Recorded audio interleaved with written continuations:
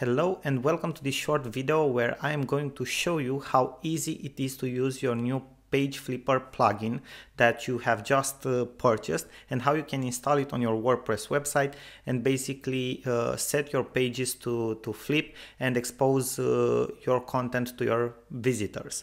Now, first things first, what I want you to do is go to your WordPress website where you want to install your plugin, log into your WordPress admin account. And this is the first thing that you should see after you log into your account, your dashboard.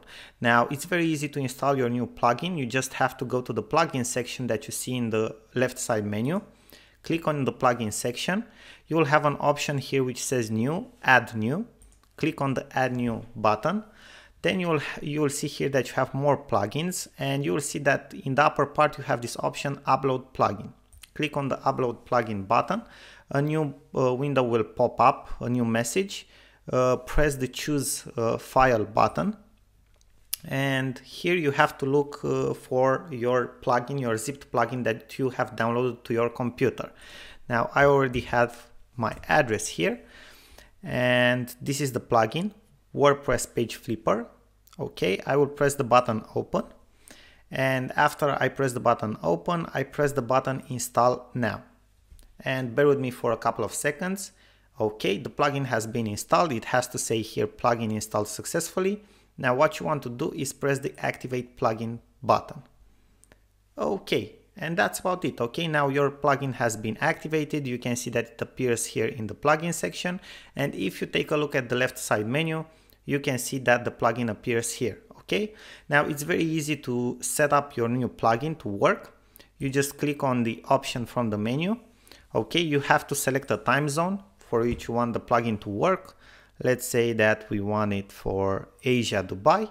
Okay, then you have to select the first event from page. That means when a visitor comes to your website for the first time, which is the page that he is going to see.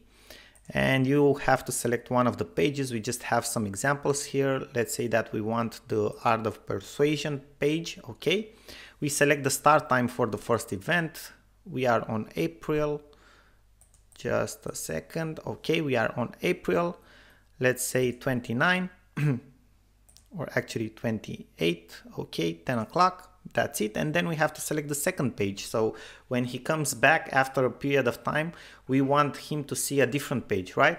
And let's select the About Us page. Okay, you just set up the different time when you want it to appear.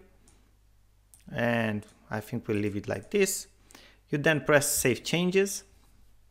Okay, and that's about it. Is as simple as it can be.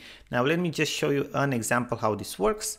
Okay, I will just refresh my page, and you can see that on the main page where the plugin is installed, and this is the main page. Okay, the first page that I see is Art of Persuasion, basically the first event that we have set up. If I come on the page after a certain period of time, okay, I will see the About Us page, or I don't know, the second event that I've set up. Okay, and this is how it works, guys. It's very, very simple. Thank you very much for your attention, and I hope that you will use Page Flipper in your advantage to get more exposure for your content.